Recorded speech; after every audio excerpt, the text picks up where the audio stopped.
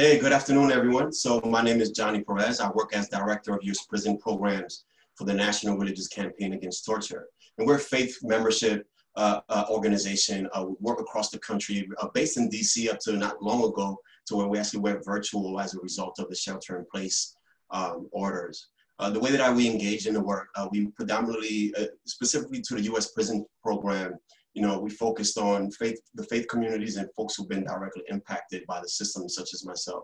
We do that in 3 different ways. We do that through public education, like we're doing now. We bring advocates together. We convene people, to educate the public on the issues that they're directly working on. And we also do this through training. So we work with faith leaders and solitary survivors and people who've been impacted by the system to build their capacity, educate them, build their capacity, train them in a lot of different areas, and then plug them into legislative campaigns looking to end solitary confinement.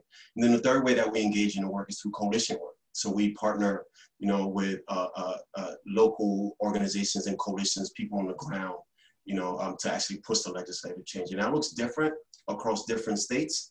Right now, we're active across 11 different states, all with active legislation looking to end the torture of solitary confinement. So today, what we wanted to do as part of Torture Awareness Month is that we wanted to bring in this entire month, a plethora of conversations that people are not having and need to have, or people are having it or not having it right because they're not including folks who've been directly impacted by the issue and actually working on these issues. So we miss those nuances. So we continually try to just bring these voices directly to the folks who, who are in our network. So today, we're actually be talking about youth leadership as it relates to criminal justice reform. We're in a really pivotal, it feels like we've always been in a pivotal moment in our country, but I will say, in my short time on this earth, I've seen a lot of social justice, social movements and changes. And, this protest right now that is currently happening right now as a result of the killing of George Floyd, has brought out people, in ways in which maybe some folks could not fathom, and I'm more inspired actually by the young people who are leading the charge, in a lot of different ways, So as a result, we wanted to bring folks in to speak specifically, to youth leading on criminal justice reform, not only through their perspective, both locally and also nationally. So we have Alyssa Beck, who is advocacy specialist at the Delores Barr Policy Center. Also brought in Alyssa, who works as a youth advocate at the Juvenile for Justice, at the Juvenile Law Center. Also Hernan Carvente Martinez, who works at as a National Youth Partnership Strategist at the Youth First Initiative. Iliana Pujols, Director of Community Connections at the Connecticut Juvenile Justice Alliance, and also Xavier, I always get your name mixed up. Xavier McElrath, am I getting it right? McElrath-bey, great. Senior Advisor and National Advocate at the Campaign for Fair Sentencing in Youth, and we actually worked together recently on a project called Project Witness, which we'll talk a little bit about later. But right now, I want to pull back and create space for all of you to, take a minute, introduce yourselves, talk a little bit about the work that you're doing, and then we'll get right into the conversation. Thank you so much for being here. We'll start with you, Alyssa. I had a feeling I would be first. And I'm coming to Hernan next. Hello, everybody. My name is Alyssa Beck. I am the advocacy specialist at the Delores Barr Policy Center, located in Jacksonville, Florida. So a lot of my work involves advocacy work around several different things with juvenile justice reform, but also focusing on girls that are victims and survivors of sex trafficking. And so using not only my personal experiences, but the experiences of other youth and young people that I've interacted with along my journey, I really hope to uplift my story and the stories of other people to ensure that things continue to change and, that these young people, these young girls and these systems aren't continue to be failed. And so I do that on a local level, state level, and national level, really by training the people that have the power to make changes with these young people. Thank you so much. Awesome. Hi, everyone. Thank you, Johnny, and then RCAP for hosting this event.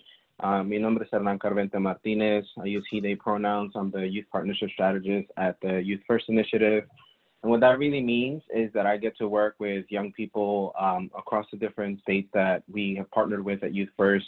And each of these state campaigns that we have partnered with focuses on closing youth prisons and reinvesting that money into community alternatives. And so my job as a formerly incarcerated person and someone who started off in this movement 8 years ago as a young leader is to now empower the next generation of young people who are coming into this space and into this movement, right? And so this whole conversation for me is really important, and I'm really honored that Johnny, titled this, Youth Leading the Way very intentionally, because that's what I'm here to do, really, to just support the next generation of leaders who are going to take on this role, because we're trying to make sure that prisons aren't a thing for the next generation, that prisons aren't a thing for my daughter, my little brother, for other young people out there in the world. And so I'm just really honored to be here. And I'm really looking forward to being a part of this conversation. Thanks. I'm Ashley Watson from Juvenile for Justice, the Juvenile Law Center, year going on third. And I'm a youth advocate. Okay, so we are youth that come together, that are in the foster care system and the juvenile justice system, who come together and try to make a change for people in our same situation, whether we still in that situation or we were in that situation. We try to make sure youth that's like us won't be put in them situations to go to placement or to foster care. It could be other alternatives. And I do this because, well, I got a daughter and I don't want my daughter to go through what I went through or anything my friends and stuff went through. So I strive to make a change for all youth, like all youth period, because it's a chance anybody can go through what I went through. Nice. Thank you. Yes, and I'm Xavier McElrath-bey, again, Senior Advisor with the Campaign for the Fair Sentencing of Youth. Thank you, Johnny, for having me in this space. Proud to stand along these leaders and advancing this important message around youth leadership. Although I have to confess, much of the work that we do is centered around the efforts of formerly incarcerated youth. And as an organization, the Campaign for the Fair Sentencing of Youth, that focuses exclusively upon ending life without parole and other extreme sentences for kids in the country, that means many of the advocates within our space, sadly and unfortunately, were individuals who went into prison as children and came out as adults. Much like myself, they were given a consequence that was designed for adults. And so that is a focus of our reform efforts. The ICANN network, which is the Incarcerated Children's Advocacy Network, is the banner that we carry, and through the work that we do of public education and advocacy.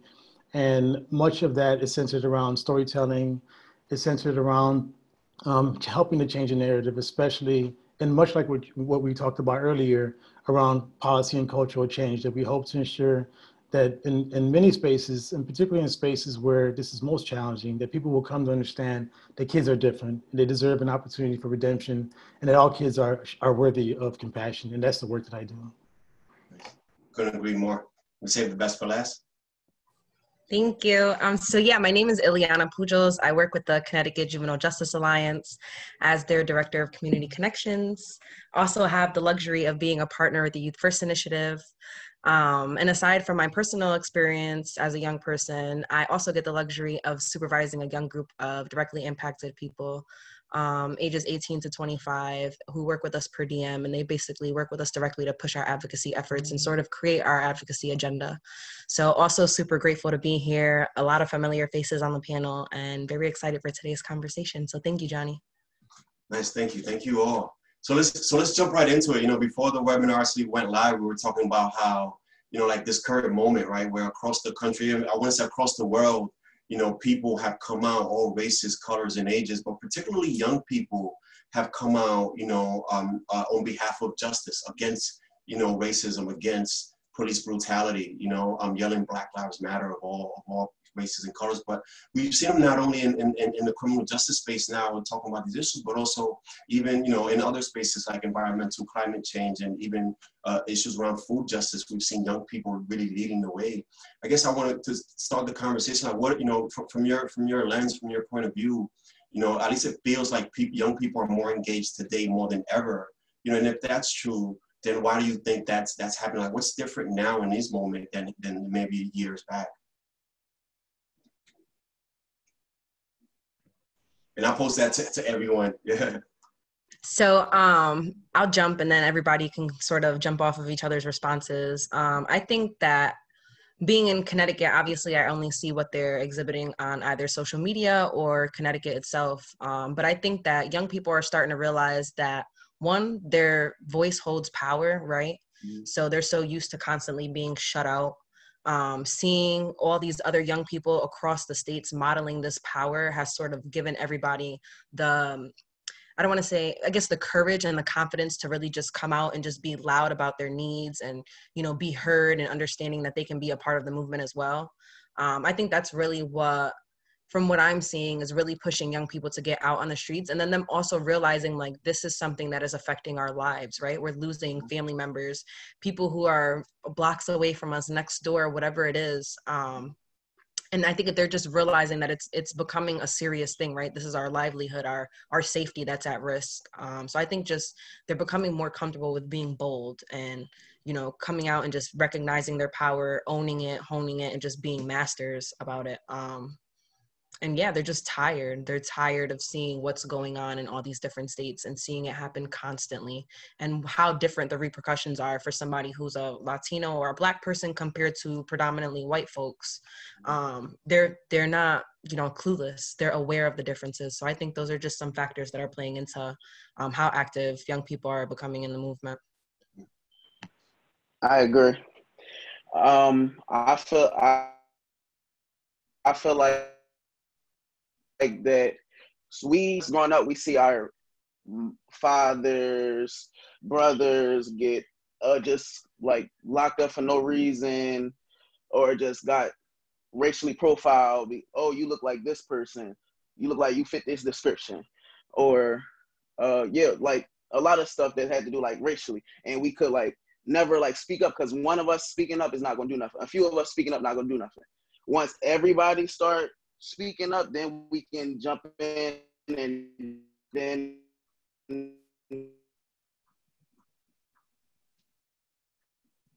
like, we make Actually, you're breaking up a little bit. bigger than what speak up.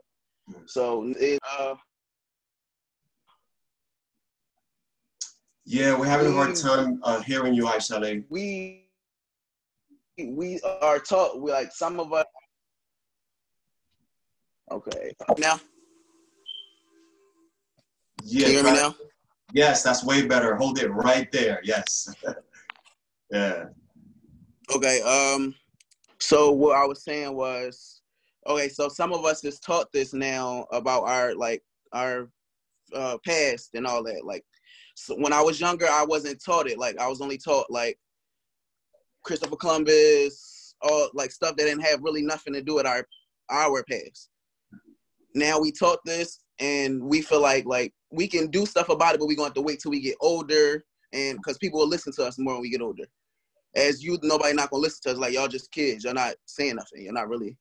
So now that everybody joining together and like we all making a change now because everybody feel comfortable with speaking up about it now. Thank you. Yeah, I can go. I'm in an awkward sort of position, right? And Johnny, I've talked to you about this. Most of you on this know this, right? But, you know, because I was at some point youth voice, youth leader, youth everything, and I've tried to transition now at age 28 to the sort of an ally and an adult support, I've come to understand in my reflections that not only have young people, like others have said before, already been showing up and just sometimes lack the resources and tools to really get this done. They've always been there, and it's just been adults co-opting a lot of their messaging and their language, to be honest. And so like, I really want to like be very intentional about knowing that like in the last 8 years that I've been doing this work, I've had to challenge a lot of folk in nonprofits and philanthropy and government to really start looking at young people no longer as the problem that needs to be solved, but as solutions to those problems. And I think we now are actively seeing that becoming the hip new thing, right? Like funders are paying for it. Nonprofits want a board of young people on their table, or even beyond that, they want them on staff. They want them on their actual boards, the decision-making boards, not advisory boards. And so I think there's just been a huge recognition in the last at least 5 years, just from my time being out of 8, in making sure that young people are now no longer just seen as the little poster child that you have, you know, representing your organization, but actual partners in this work, and intentionally telling us what direction we should head in as organizations and as people, but also leading us into the future. So that's why I'm seeing, I think now, just reflecting back at 28, that I think that that's been an intentional role that many of us, Xavier and Johnny, some of us when we were younger, you know, we were actively trying to create that space. Nobody heard us, and now there is a space, and like young people lead the way. And I think that that's just the way we're supposed to do it all the time. Before we get to Alyssa, I really appreciate that response, because later on we're going to really talk about some concrete solutions and really center young people beyond just like their stories, you know, which is a thing I've also been vocal about. Like, we can't just call on young people. We need to share their stories. We need to be asking them, how is this policy impacting you or your community, and how can we change it, and et cetera. But Alyssa? Sure. I think, like, for me, growing up, I always felt like, in a way, I was silenced. I was silenced by institutions. I was silenced by adults. I was silenced by, you know, anyone that really was, like, supposed to be there and help me, because you know, they look down at me like, you know, you're just a child, you're a young person, how can you know what's best for your life? You know, I always remember being in courtrooms and everyone telling me what was best for me without asking me what was best for me. And it was finally when I, you know, was incarcerated, and I sat and I talked to other women and I talked to other girls, and I realized, like, our stories are so much similar, and what can we do together to start impacting change? And so when I got out of incarceration, it was really when I started using my own voice to, you know, advocate in my community. And in my community, youth voice was not a thing. So now, fast forward to today, I think, you know, youth are now really leading a lot of these movements. And, you know, I still see people trying to shut young people down. But the reality is, you know, we've always had a voice. It's just we needed these platforms to be able to use our voices, you know, platforms like the one you're creating here for us today. You know, I just think today the youth are tired. They're tired of seeing their uncles being killed. They're tired of seeing their fathers being killed. They're tired of, you know, their you know, family members getting life in prison. They're tired of themselves going to jail. And so they're seeing that, you know, for us to not continue to see this in the future, we have to somehow use our voices, because we don't, you know, this can't continue to go on. This has been happening for so many years. And if we don't step up and really make some sort of change, our kids are going to continue to go through the same things that our fathers and we do too as well.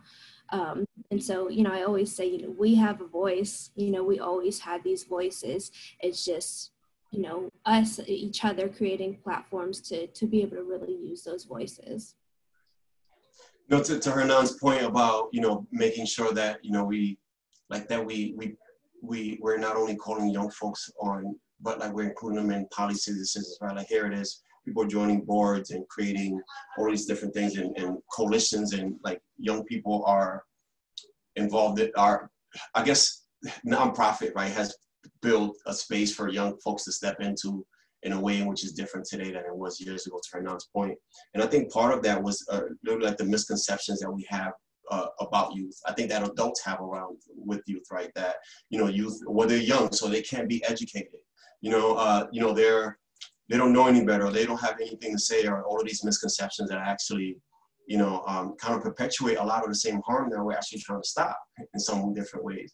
So I guess I want to hear from you know, Alyssa, Iliana, and Aisha, you know, if y'all can talk about, you know, like, how can we center the voices of young folks, you know, and young people, you know, and I'm not talking about the stories, right? Because, like, we hear that all the time.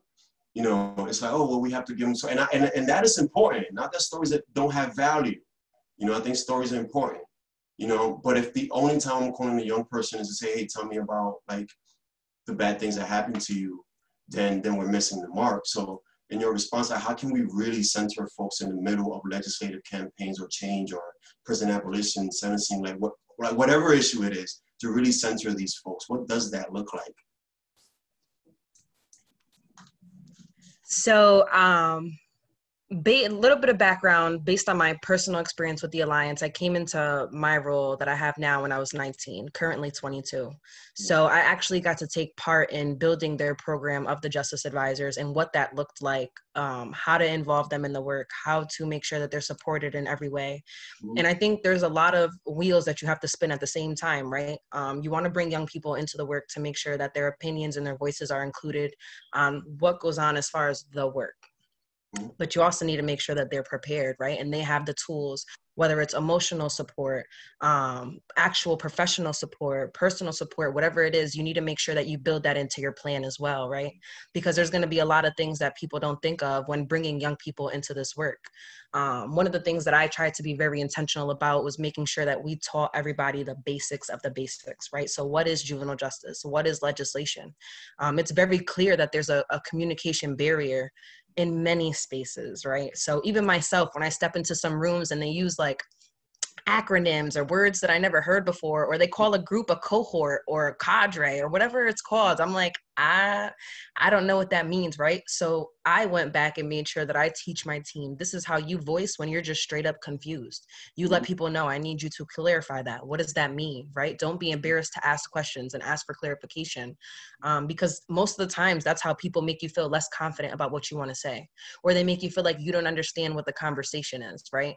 So just making sure that you, whatever group you cultivate in your workspace and whatever group you have, making sure that they are prepared, and not only that, but very comfortable with the staff that work with them, right? Because there's going to be instances where you have to let them know, like, you're not going to know what's going on in this space. You're not going to understand what's going on in this room, but we want to shift that culture, right? And we want to get everybody in the room to talk the same language where it makes sense, right? And they're clarifying what they mean. And just being able to identify when they're genuinely in a situation where they're valued for their expertise and not their story. Right? So going back to not wanting to tokenize young people, and just acknowledging that these are the people closest to the problem, right? So they're closest to that solution. You might as well just hear the information straight from the horse's mouth, right? You've lived this experience. So how can we solve that problem? Yeah. So I think it's just taking all those things into consideration, making sure that you're valuing that and holding standards to yourself. I don't know. No, I really appreciate that. So, and before I pass it over to you, Aisha, for full disclosure, I sit on the board of the Juvenile Law Center, and they have the youth advocacy program there, and like hearing from you all directly, like exactly some of these things, it just makes me feel good about the fact that I'm supporting, like their work, and Aisha, I know you work with Juveniles for Justice over at the Juvenile Law Center. Do you have any insight as to like how we can really truly center the voices of young people in these conversations around changing like society? Yes, I feel like we should always people should always have the youth at the table when they having conversations. Add them, put them in more programs, like J for J.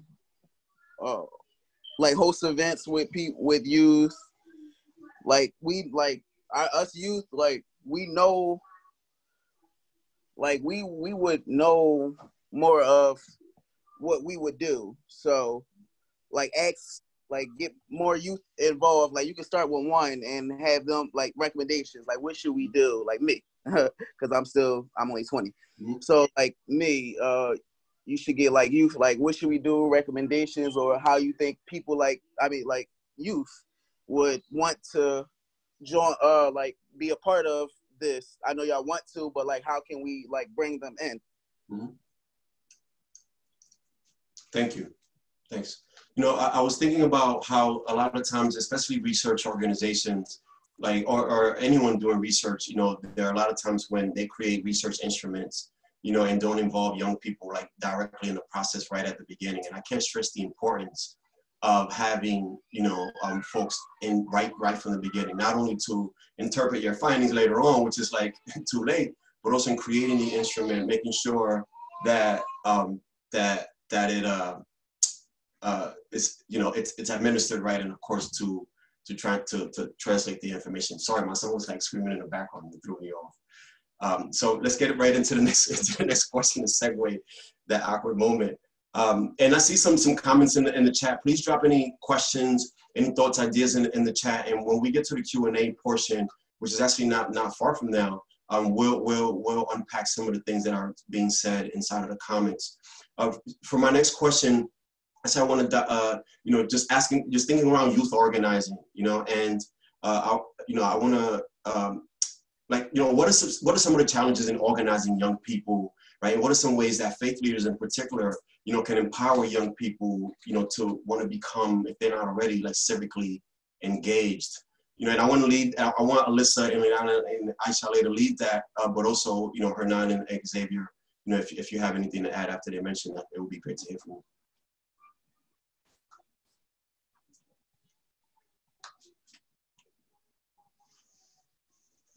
Okay. Well, most youth may not have the resources to get engaged. Like, don't nobody tell them, like, won't give them like resources to not do what they're doing, instead of like going straight to like, you need to be here, you need to be there.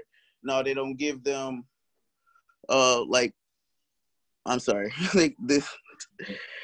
They don't know like the steps to take to be a part of things. So they need like guidance and people who can give them resources and stuff to like complete what they're trying to do, or what they would be better for them to do. Iliana, you have any thoughts?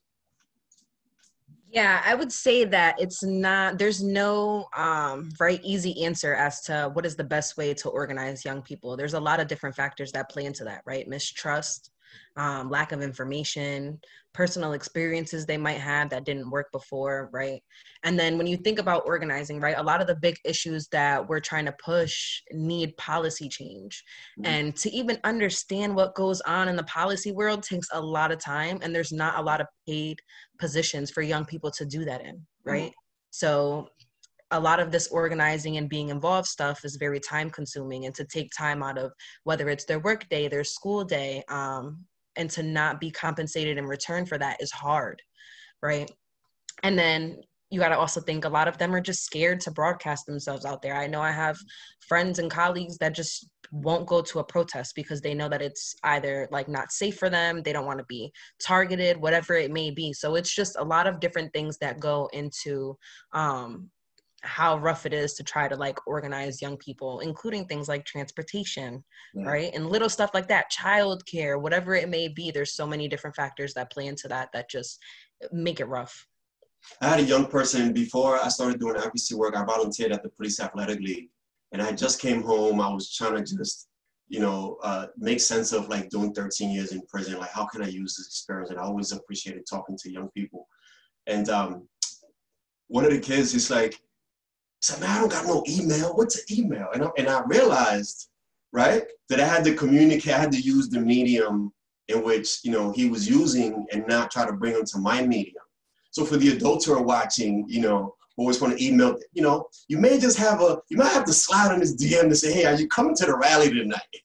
And like that kind of thing, because this is where, like, I think that's part of the divide, right? Where we're expecting people to meet us where we're at instead of meeting them like where they're at. So I want to pull the veil back a little bit and look at this from a macro national perspective, and just like Hernan and Xavier, I do national work, and it's great it's impactful when I'm able to see this conversation through a lot of different lenses, through different states and different systems. So I guess what I want to ask you both, both working on prison abolition and sentencing, hey, does it feel like legislators value the voice of young people? Do they actually see them as a powerful constituency? If not, what is it going to take to get there? And if so, I almost want to say what took them so long to recognize the fact that that young people have like true constituency power in a lot of different states, especially when organized, right? So just kind of, if you're not going to react to some of that, it'd be awesome. Either one of you. Look, I love the humility. Xavier, you'll go first since we haven't heard from you, and then we'll go to Hernan. Oh, you would call me out, not saying.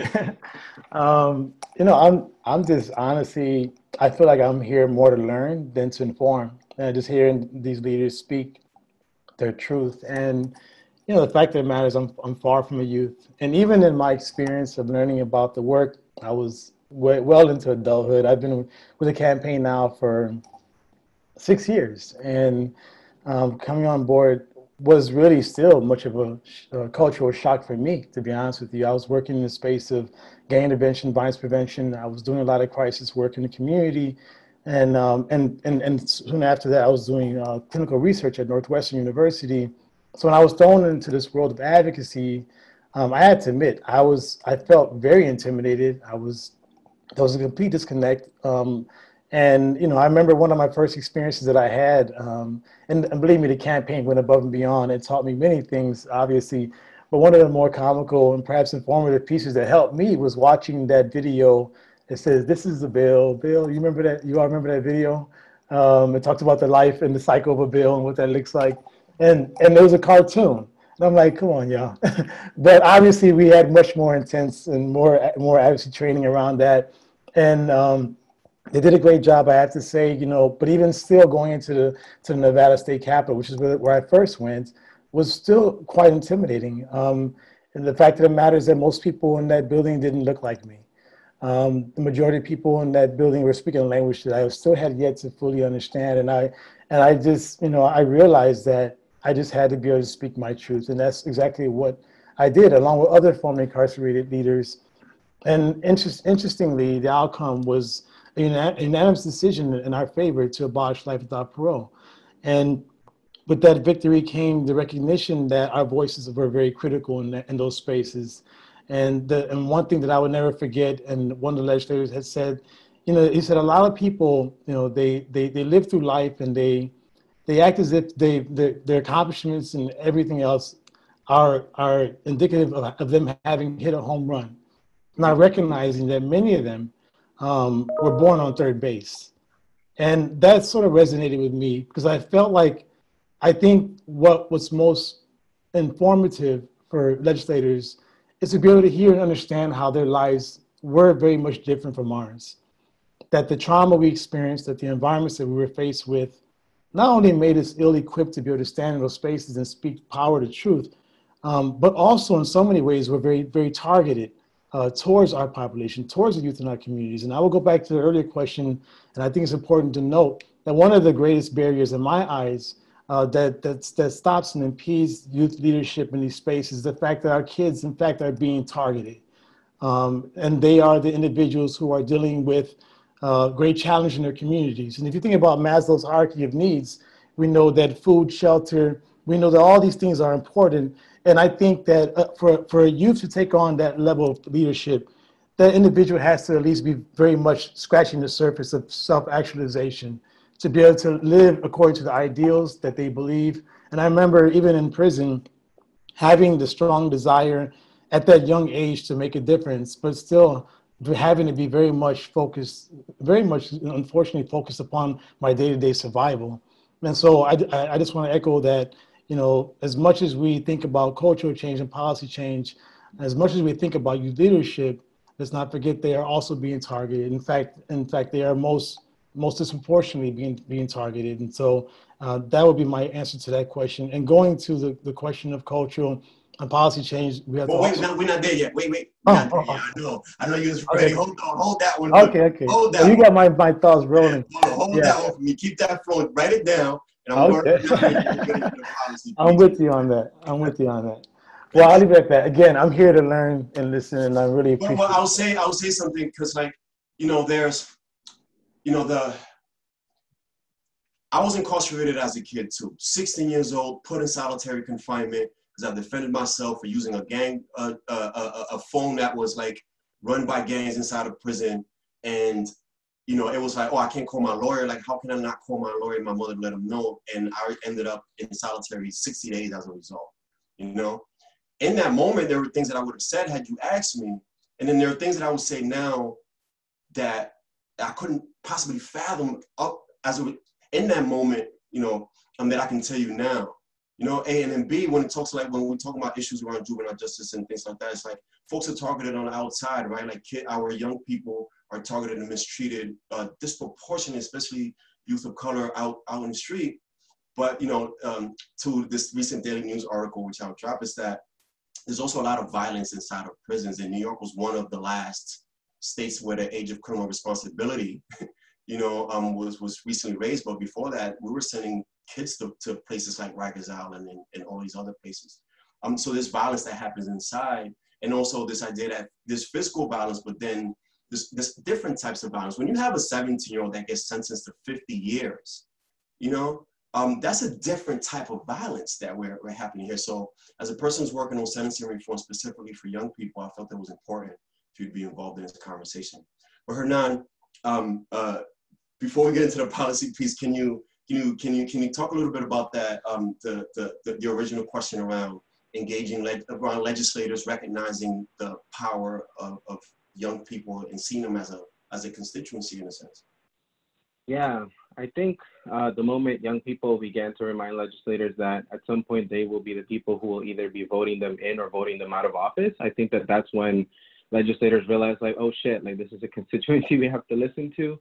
I think the second thing is really acknowledging the fact that, you know, there have been consistent youth voices, youth faces, Alyssa, Iliana, Chalet, like all of us here that were on this panel, like these young people are legitimately the ones that are hitting those legislators' offices. And the moment these legislators see that consistent face of like, this young person is not giving up, this young person is in our face, that we need to hear them, I think that's what's making a lot of these legislators realize that there is a need to listen to young people more intentionally. And so shout out to the three of them for really being here and reminding us, right, that like, I at some point was like on every single panel as a young person, and I got tired of that, right? Like, and Iliana has heard me say this, Alyssa has heard me say this, Xavier, all of you have heard me say this, right? That part of what's been powerful now and why I think legislators around the country are listening is because a lot of them realize that, one, some of them are literally, and I'm going to keep it real, y'all, they're going out the door. Some of them are hitting that age where like you can't hold that seat of being a legislator for so long.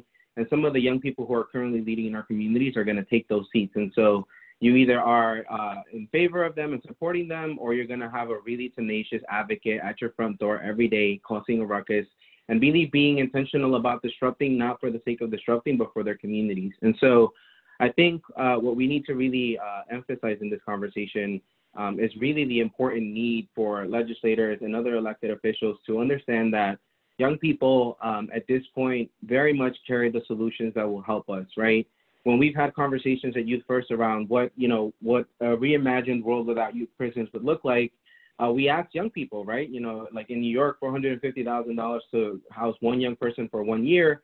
What would you do with $450,000, y'all? Like straight up, right? Or 32 million that it takes to run Brooklyn Secure Center, which is the facility that I was in.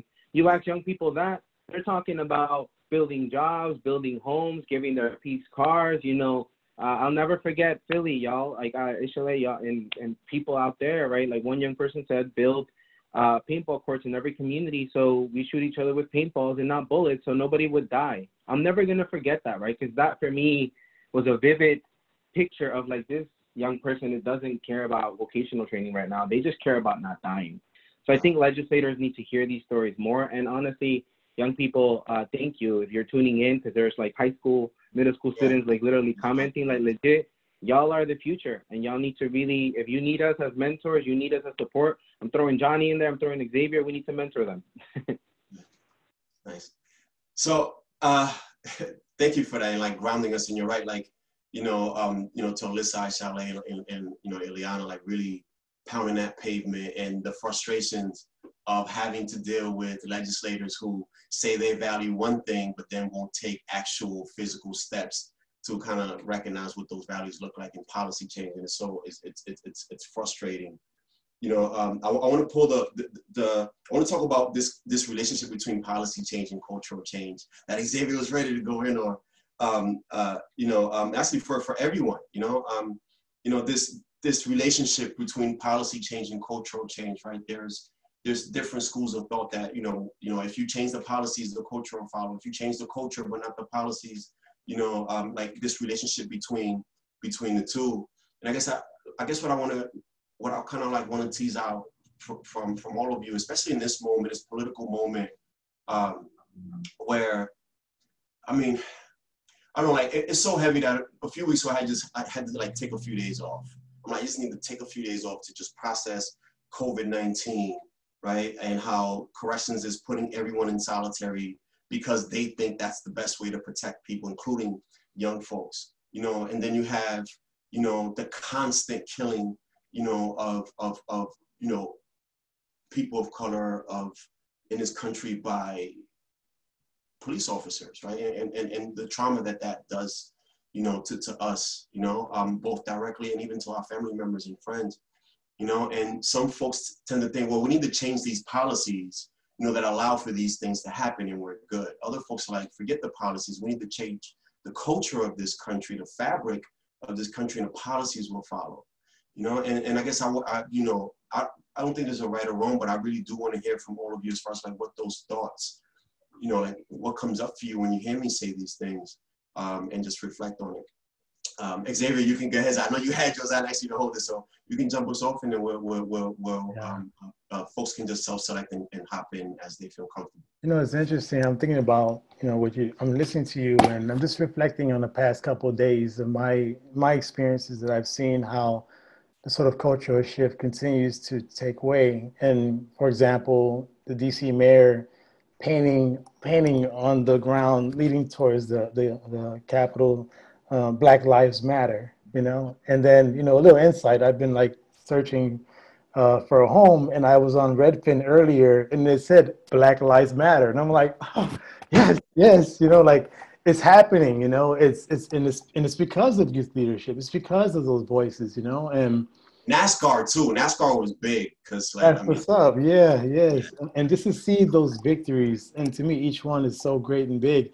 And you know, in not so hopeful times, you know, I have to say, years back, when we started this work around youth sentencing reform, and hopeful, you know, to the extent that yes, we were willing and able to lead the work. I remember times we entered states that were particularly challenging. And I'm gonna give a quick story very briefly to give it my insight into one of the most amazing cultural shifts that I had seen. In 2017, we went to Arkansas, and while there, we tried to advance a bill that was to end life without parole for kids in their state. We saw a decent amount of support, and going into the Judiciary Committee hearing, we suddenly hit a brick wall, and that brick wall, unfortunately, came through the voice of a legislator who had lost a child to violence. Rebecca Petty was someone who believed strongly in accountability, who believed very strongly in justice, and the way in which she had defined it, and through the lens and through the prism of what her experience was. And our bill died in that committee hearing 2 years, about a year and a half later, after much thought and strategizing and just deep soul searching and really reflecting upon her needs and what she went through. We came back to Arkansas, and we sat there, and it was myself, and it was a woman, Linda White, who had lost her child to violence, but a woman who had come to believe in second chances of redemption for kids.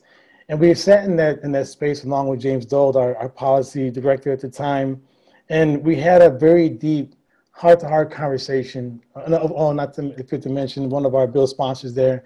And during that conversation, I remember there was a picture hanging right above me, because I remember at points when I would get nervous, I would just look around, and it was a very emotionally intense conversation. And I'll never forget seeing that it was the Last Supper, and Jesus was there, obviously, in the painting, and I'm looking over, and I'm observing her office, and I'm realizing that this is a woman of faith.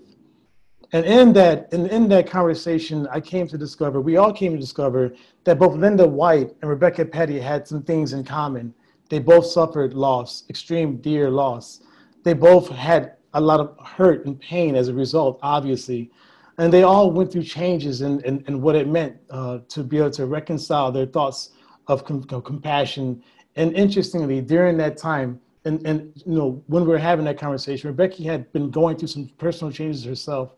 And after hearing us out, and after many tears and many disclosures, and even me sharing about my remorse about my involvement in a homicide as a child, I remember one of the last questions that Rebecca asked was, well, do you all have someone that's sponsoring the bill? And we said, yes, we named the bill sponsor. And she nodded and she says, have you thought about asking me to support the bill? And we were just stuck. And we didn't believe that someone who killed our bill 2 years prior was someone who now suddenly was able to understand that kids are different, who was willing to allow through her experiences and now her belief in second chances to help spark and create a cultural shift within their state capital. And within a matter of months, she was one of the most bold speakers, in fact, the very most bold speaker on that floor. And she helped to ensure a reform that not only stops the life without parole sentence from being imposed in the future, but also ensure that many folks are coming out, and many people are coming out. Many have been out for some months now, and many of them are now some of our closest friends. And so that's one of the best examples of cultural shift. I think that it starts with the culture. I think it starts with relationships. I think it starts with us sharing, opening up, being vulnerable, and helping them understand that we are human. And I think that in her experiences, most importantly, she came to recognize that all kids deserve a second chance. And I think that's what was most meaningful for her and why she was willing to take hold of this work. And that's my best example. Thanks, thanks. Can we hear from one other person on that relationship between policy change and culture? Or we can, actually, we won't. Let's go right into our panelist questions. And I said, I'm gonna go to you, Aisha. There's a question for you in the comments. It is, can you share if there are other ways that you feel have been helpful through J for J to help youth stay involved and connected to the work? Yes. Well, for starters, we get paid. We get paid to work with J for J, and they give us transportation, so they'll ensure that we'll be back and forth there. Have a way to get back and forth. Nice. It's like we can ask people to do something, but we also have to give them the resources to ensure that they're able to carry out what we're asking them to do, right? Mm-hmm.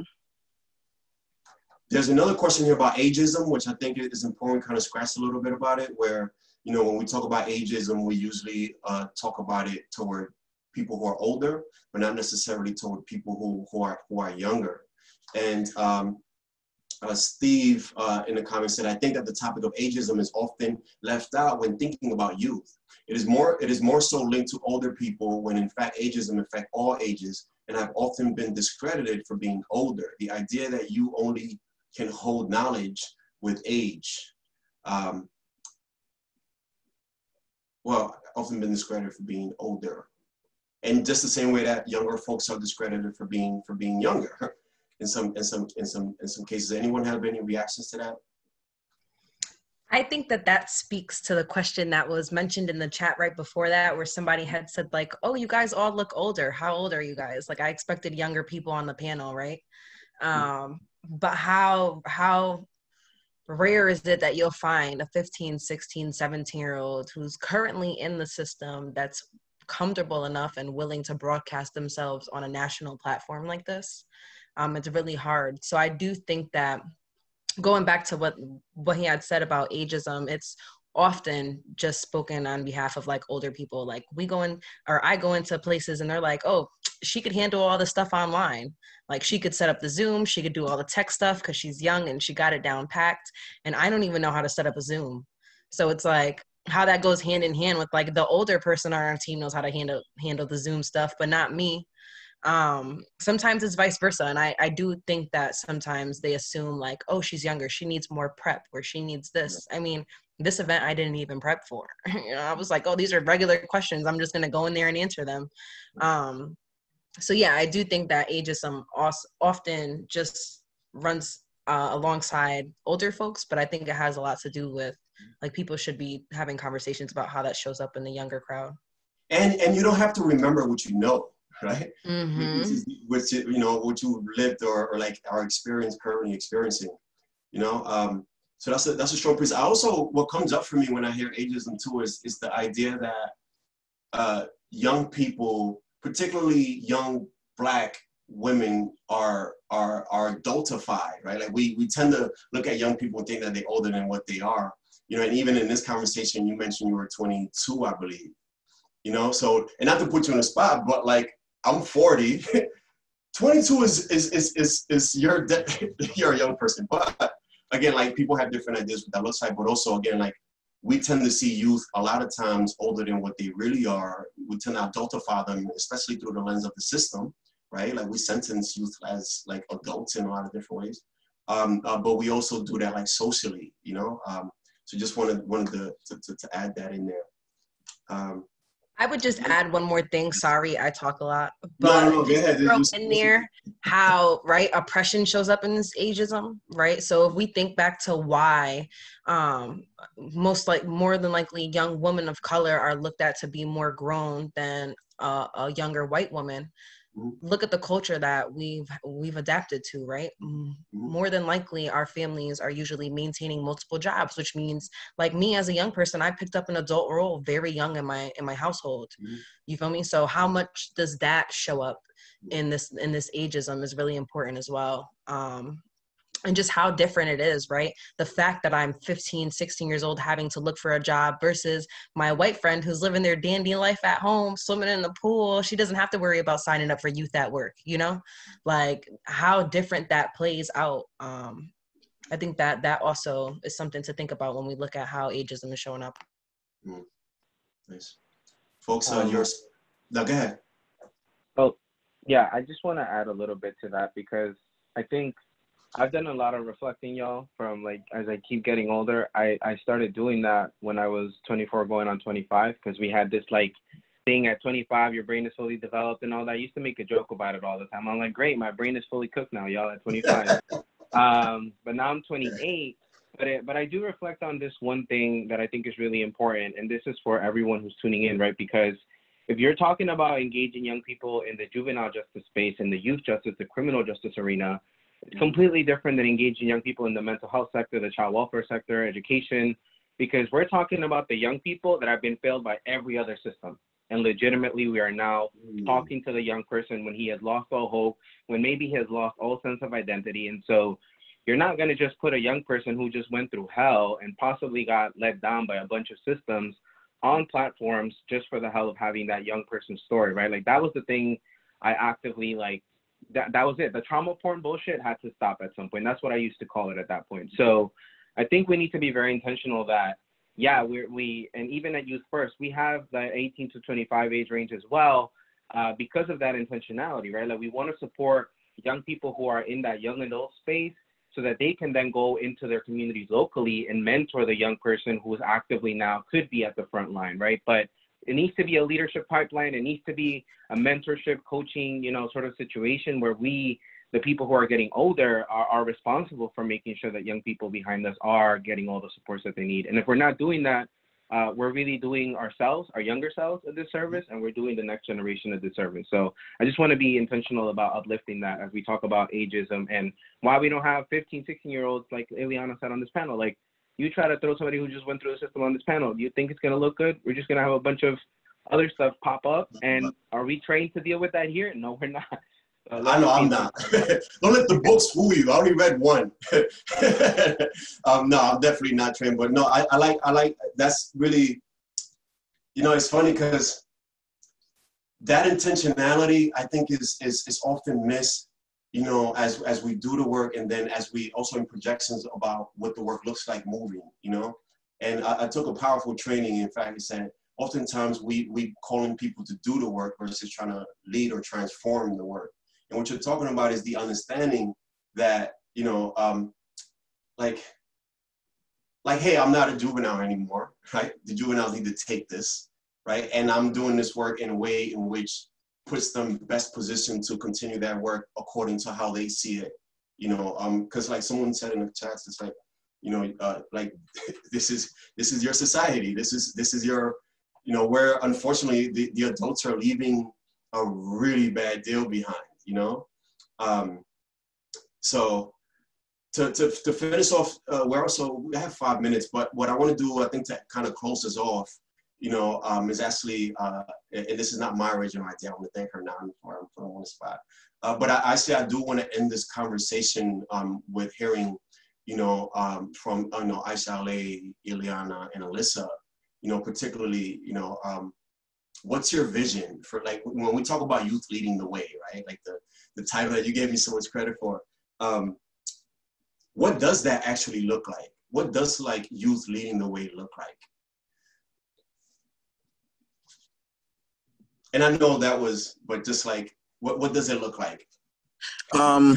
Okay, so, well, the way, like, where I work, JLC, the Juvenile Law Center, they hire at a young age. And when we come in there, like, we just telling our, like, experiences and all that. So we get to speak up for ourselves and, like, who can coach me on what my experience. So, like, they treat us like experts and all that. We're at, we're expert at what we've been through. Because, yeah, we've been through it. So, and can you ask the question again? I'm sorry. No, just, you're right. Like, what does it look like for youth to lead the way, according to, from your eyes, from your perspective? When we say, hey, we want youth to lead the way, like, what does that actually, look like through your lens and your perspective? Putting them up, like, basically on front line to like lead the way, like you said, like, y'all show me what y'all can do, because it's y'all who done went through it. Mm-hmm. So I think like more programs and stuff that'll help youth come out and be able to speak like that, because we don't have people to speak to about stuff like that. Mm-hmm. Nice. I think for me, youth leading the way, I hear a lot of times that, we're creating room at the table for young people to have voices and for them to come step up to the table. But I think youth leading the way is, the youth creating the table for themselves, right? The youth being CEOs at these organizations, the youth not only being brought forward, but them creating, like I said, that their own organizations, their own change, leading these movements, not only just being brought forth from people that haven't lived these things and have these great ideas, but allowing, the young people to allow these great ideas to shine without, having a CEO over them, telling them and pushing them to do this. I think at my organization that I work for, which is the Delores Barr Weaver Policy Center, it's a great example of young people leading the way. I have played a vital role in the organization in creating several different programs, and not because someone pushed me or gave me space to do so, but because I was, able to do that on my own time. I was able to say, you know what, I think we need to make this change, or I think that we need this kind of program, and just that safe space being created by all the other people, in the organization, and not only feeling like I was less than everyone else in the organization because I was the one that have lived experiences, but being paid a fair wage and treated like I was an equal as well.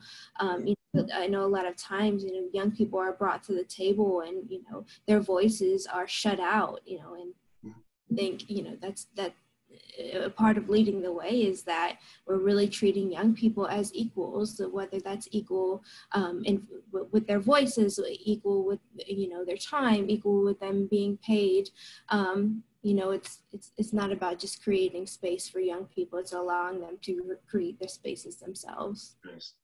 And Iliana, before you chime in on the current question about leading the way, what does it look like? I also want you to add, in your response, how can people support you? How can people get involved in your work? Like, what's most urgent for you now? And for the people, I know we're supposed to end at 5, but I'm going to please bear with us 5 more minutes to ensure that we get out these asks. So yes, Jay, these voices do need to be heard. So I appreciate you. So go ahead. I would just definitely second everything that Alyssa said. When I think of Youth Leading the Way, I mean, Youth First put together a very thorough video called Youth Lead the Way, actually, where we talk about, right, it's not having a meeting with the young people and then going and having a meeting with the older people to discuss what the young people discussed, or it's not just driving the car and then like teaching them how to drive it and then taking the car back, right? It's giving them that car and teaching them how to drive and go with it, run with it, right? Creating leadership opportunities in your workspace, right? Along with making sure that you have support plans in place to make sure that you're helping them heal, right? So acknowledging that these young people have been through a lot of stuff, you need to make sure you're building their leadership while also making sure that they have the space to heal and do what they got to do the work to their best ability. And I think just ways to support my organization and other organizations is really just getting involved, right? Identifying how do you support? Some people don't like to protest. That's not their thing, right? So that might mean you're writing letters to the governor, you're reaching out to your local representative, you're signing on to some petitions in other organizations, you're Googling websites and seeing other ways that you can get involved, right? Either it could be donating money to a community organizing organization or a grassroots organization. I feel like everybody has their different ways of how they support and how they show up in the work. It's just making sure that you're intentionally doing something, right? Because as they say, if you sit back and you do nothing, you're choosing the side of the oppressor, right? Do something, show some sort of support. Even if it's writing, right, whatever your testimony might be for a bill, just finding out in what ways you like to support best and then actually taking that next step to do so. Okay, I'm going to ask folks to just keep your responses in under a minute and also or in a minute under. And then for folks who are timed in, if you want to connect with anyone here, please either email us directly and we'll connect you directly with all of the panelists or whoever you want. You don't need to go through NearCat to talk to them. But if there's a question, anything comes up, we'll connect you directly. So go ahead. How can folks get involved here?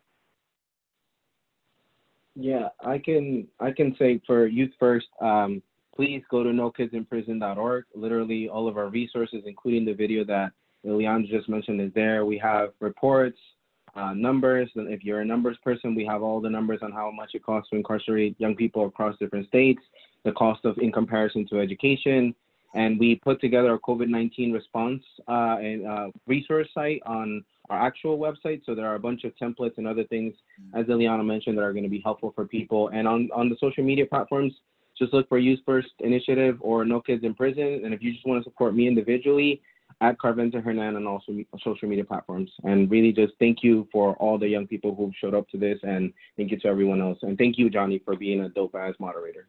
Nice. I'm going to jump in very quickly. Definitely visit www.fairsentencingofyouth.org to learn more about our efforts in life without parole for kids in the country. And I'm happy you asked that question, Johnny. Like, there's a great sense of urgency in the movement right now. Currently, we have a bill moving forward in Ohio State that's Senate Bill 256, which will actually effectively end life without parole for kids there. Unfortunately and sadly, there are contending bills that are also moving through the Capitol that would actually maintain that in the state of Ohio. So we're asking, and I hope that those in the faith community will feel compelled to be able to call members of the Senate Judiciary Committee hearing before Wednesday morning, which is when Senate Bill 256 will be up for the hearing. We ask that you call the Judiciary Committee hearing committee and let them know what you think about life without parole for kids. Let them know that such a consequence should not be imposed on children, that all children are worthy and deserving of an opportunity to have a second chance and redemption, and most importantly, a meaningful opportunity for releases, which is what we're fighting for. So again, it's Senate Bill 256. Please do look up. If you want those names specifically, I don't want to put anybody out there, but if you want the names specifically, you can find their names online at the website, at the legislature's website. I really hope that you make that call. It'll make a big difference for the kids and for those who have been serving extreme sentences for many decades since childhood. Thank you. Aishale?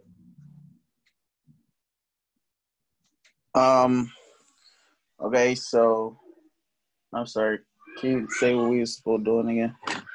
So how can people support you in the work that you're doing? Okay. Well, for starters, like any youth they know that is going through it, like in the foster care system, juvenile justice system.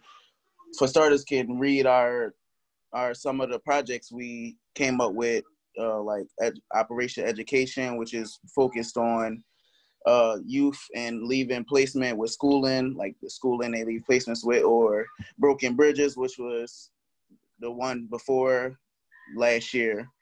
Like, yeah, or can just like give them like information to us or anybody else that's on this panel, as just keep them off the street, like find more programs for people like me and like that. And I'm glad, thank you for having me. Nice. So thank you to each and every one of you, not only my panelists, but also folks who chimed in. If you registered for this webinar, that means you're here. We will follow you directly with the bios of the panelists, their social media information, and ways to contact them, and any follow-up questions that come up. And please stay tuned for more fireside chat conversations this month and some more webinars on a ton of different issues. Again, peace, love, respect, and love each other. Thank you all. And I'll be downloading this entire chat box and sending it as an attachment. So that's a practice we're trying to do. So yeah, I see the responses there. So again, we'll download this. We'll make sure that folks get it. Again, you can contact me directly. I'll make sure that whoever needs to get a message, folks are connected. Again, I'm not gonna hold y'all. Love y'all all. Thank y'all so much. Later. Thank you guys.